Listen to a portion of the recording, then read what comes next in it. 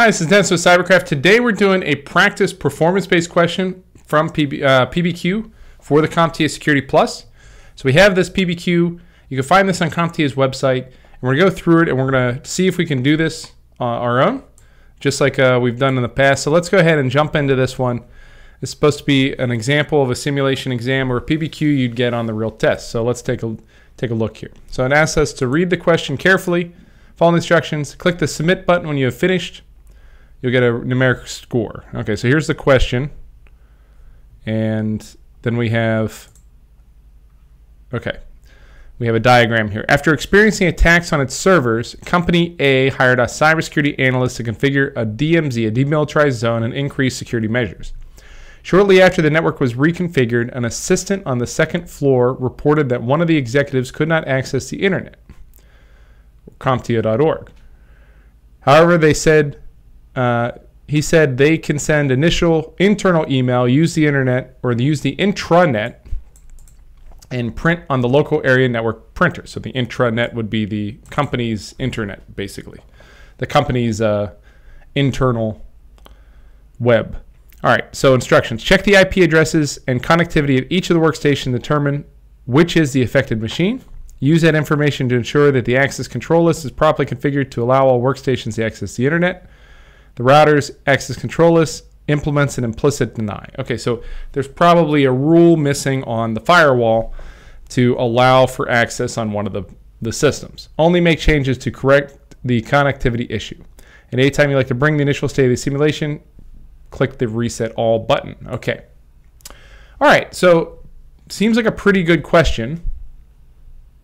Let's close that out. Okay, so we have the internet coming in, telco cage, telco router. Then we have this router that goes into the executive offices, and this is our DMZ with our file server, email server, web server, switch, and DNS. Okay, so I'd say perhaps something here. So what we want to do is probably determine the IP address of these two workstations. One of these is probably that CEO or executive, and then determine what the rule is missing here. Okay, so let's see. All right, so I can do IP config. Great. So IP config, IP address 68, and it's on the 224 subnet. Okay, so 68 is the IP address. Got it. And then what's this one? 82. Okay, let's try pinging 68. 192.168.0.68. Okay, so I'm getting a reply. Okay, so these two computers can talk to one another. So that means we don't have a problem here. It means we probably have a problem here. Okay, so F1, so Ethernet 3 is going to the switch. So we need to pay attention to Ethernet 3. Ethernet 3 address 192.168.0.65. Network mask 224 and a /27 CIDR. Okay.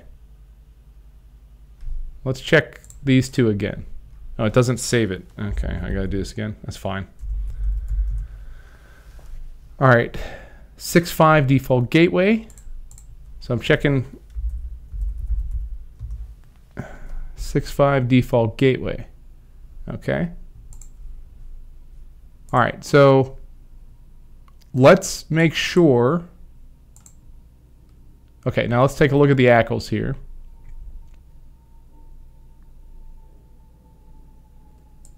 We have .64.80.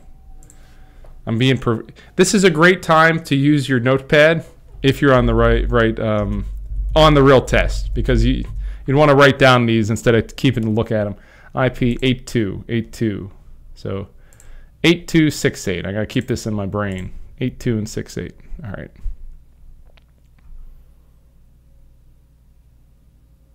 .8268, and then we have 64. Jeez. All right. Sorry. IP config. I'm just going to check this again. 6.5 is the default gateway.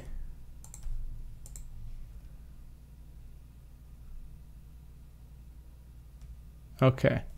So we have the option to delete one of these rules.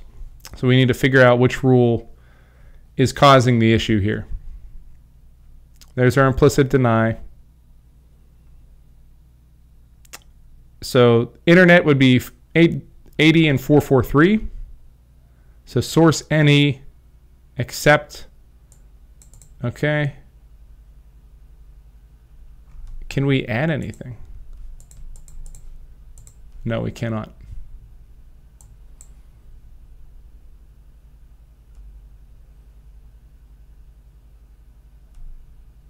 Any deny from 8.0. I think this is causing our issue here, right here. We have basically an implicit deny on this IP range. So let's do that. We've removed that rule. I think we should verify the issue now that's resolved.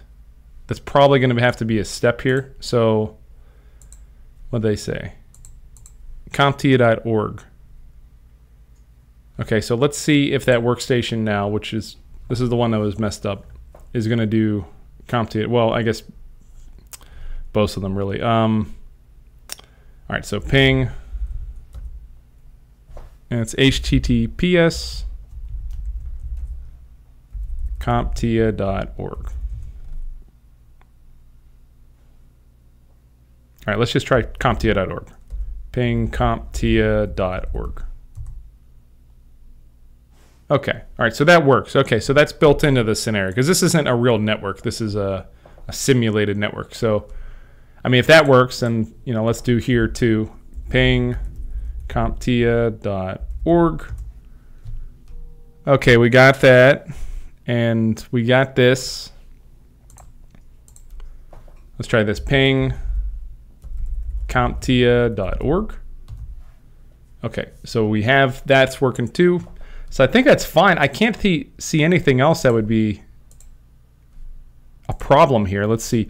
F0 or Ethernet 0 in this range.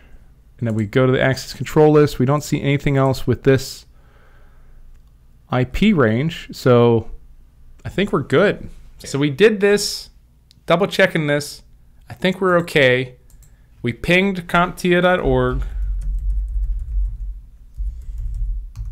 just to make sure. Okay, good.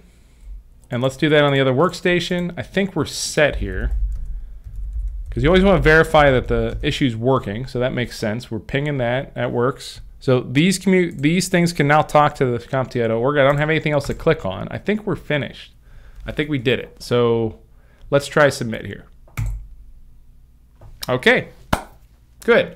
All right, that was a pretty decent question. That's actually a really good approximation of what you'll get on the exam. It's important to know your command line tools like that.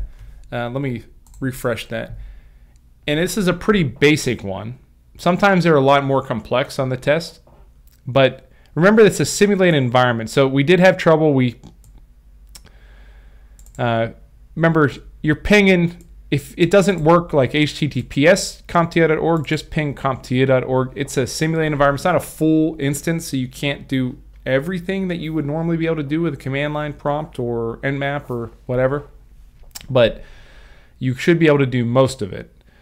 We had to evaluate the accuracy. We didn't have the ability to add anything. We just had the ability of deleting that one rule. But overall, I think this is a decent question. It's a good idea of what you'll get on the test. And remember, you get between 2 and 10 performance-based questions. Usually it's about 5. Usually about 5 performance-based questions. But I hope this was helpful for you. If you enjoyed the video, thanks so much for watching. I appreciate you guys and hope you have a wonderful day today.